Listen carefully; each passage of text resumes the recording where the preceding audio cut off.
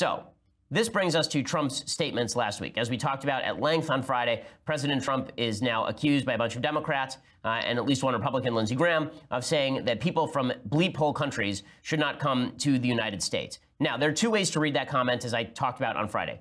Way one to read it is the racist way. You're from Haiti, therefore you don't belong here because Haitians cannot assimilate and Haitians are stupid and bad and dirty and have AIDS, right? That's sort of the racist way of reading what Trump said, and that links in with some accusations. The AIDS comment particularly links into an accusation made about Trump in the New York Times back in June, in which Trump supposedly said that all Haitians have AIDS. Okay, that was disputed by the White House. They denied that comment entirely, and you don't know what to believe because it was anonymously sourced. Okay, that is way one of reading it, that Trump was saying, I don't want more black people here. I don't want more Haitians here. I don't want more people from Ghana here. Get them out. They're the wrong color. They're the wrong race. They're the wrong ethnicity. Therefore, they should leave. Right? That's way one of reading this. And people reading Trump's comments in light of what he said about Mexican judges, for example, they will say, obviously, this is an instance of racism because the president is a racist. Okay, then there's way two of reading the comments, which is Trump was specifically talking about the diversity visa lottery, where we determine by country who to let in. And he was saying, why do we need more people from Ghana as opposed to more people from Great Britain? Why do we need more people from Russia as opposed to more people from Great Britain? If you're going to make differentiations among countries, then we have to have a hierarchy of countries that we give priority to. Why would we have less people from South Korea when we could have more people from South Korea and fewer people from Haiti?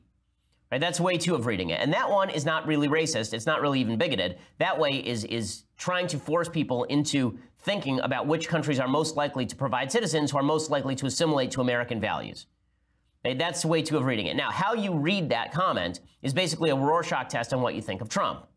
But what's happened is that the media have been so determined, bound and determined, to hit Trump with the racist charge and read his comments in light of this background that he's a racist, that this prevents them from actually having to make an argument about the diversity visa lottery or about policy. I think there's some ulterior motives going on in any case. So let's go through this. First, let's point out a bunch of Republicans denied that Trump said it. Now, Republicans denying that Trump said it have been pretty weak on this stuff.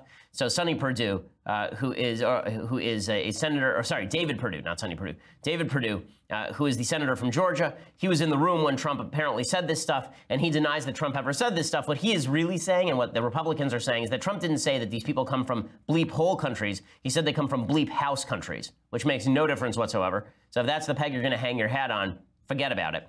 Here is David Perdue denying that Trump ever said this stuff. Those comments have been confirmed by multiple sources. You're saying it didn't happen? Multiple sources. There were 6 of us in the room. I haven't heard any of those 6 sources other than Senator Durbin talk about what was said. Look, well, this Senator was a private Graham told Senator Scott that the reports were basically accurate. Well, you don't have to deal with him. But basically is an operative word.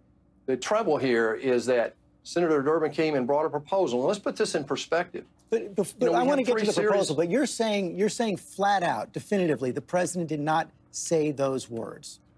I'm saying that this is a gross misrepresentation. It's not the first time Senator Durbin has done it, and it is not productive to solving the problem. Okay, so there's denial happening from Perdue. Tom Cotton also was asked about this. He also denied that Trump said this, and then he was grilled whether Dick Durbin, the senator from Illinois, was lying about it. Here's what Cotton had to say. What Senator Durbin and Senator Graham propose is to expand our country of origin and quota-based system. The president reacted strongly against that, as he should, and I do as well, because we want to get away from a country of origin system that treats people as Nigerians or Norwegians and treats them as individuals, as doctors and scientists and computer programmers and so forth. I understand your sentiment. You're quite clear on that. But the president's sentiment, you're saying in all of these meetings, there was never an instance in which he did what you're saying, well, John, where he grouped people John, in his tweets, in his interviews, in his public statements, just Tuesday, when we had the large meeting in the cabinet room, he repeatedly insists that we need to move to a skills-based system. But you were in the room where it happens. So you're saying in that room you didn't hear any of this sort of lumping everybody together. Is that what you're saying? I did not hear derogatory comments about individuals or persons. Okay, so he's basically not denying the account. He's accounting for it the way that I account for it, right? He's trying to explain away what Trump said using this explanation. And I don't find it completely implausible.